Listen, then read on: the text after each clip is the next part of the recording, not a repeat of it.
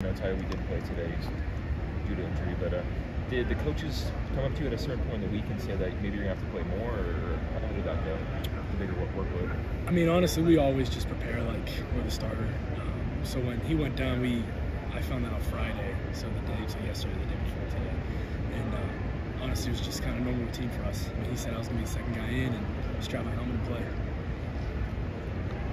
How has your mentality changed, if at all, since last year, where it was kind of like uncertain if you're going to play to now being a rather important piece of this offense? I just feel like my mentality is more like, kind of like go out and attack, as opposed to like before last year, my thought process was more like, okay, I'm going to do my job, best of my ability. But now it's like screw that. I'm going to go out and make plays, and I'm going to show what I can do. I'm going to be aggressive and attack. That's really worked for me up to this point. The amount of backs that have game experience plus the talent, with a true freshman too, just how, I guess, like with that attack mindset, just how did, especially with preseason camp, what is there anything else in particular besides having that mentality that you did to keep having success to the point of you getting the reps that you've gotten so far through the season? I mean, yeah, obviously I think I got better at pass protection.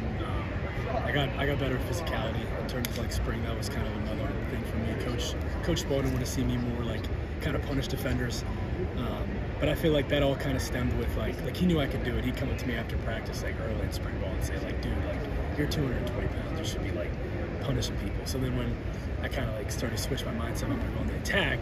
Then that's when I started to see what I can really do, and then added the other things to my game with like my feet, my explosiveness, and kind of bringing it all together now. Based on what you've seen of this team through 2 games, what gives you confidence about what's possible next week?